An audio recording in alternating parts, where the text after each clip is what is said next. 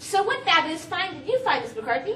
Well, this week, my fabulous find is the book Divergent. I know some of you 5th graders have already read it, but let me tell you, if you haven't, it's a great book to read. It's about a girl named Beatrice, and she lives in a society that's a lot different than ours. They each have what they call as like factions or groups that they live in, and each one represents different types of traits. Beatrice belongs to one where they're always selfless. Now, one day, Beatrice makes the choice to leave that group and join a new group. Oh, wow. The new group is all about danger and bravery.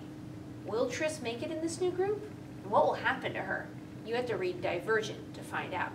Now, Divergent is part of a series. It's part of a 3-book series, and we have them all here at Fabulous Finds in the AR Zone.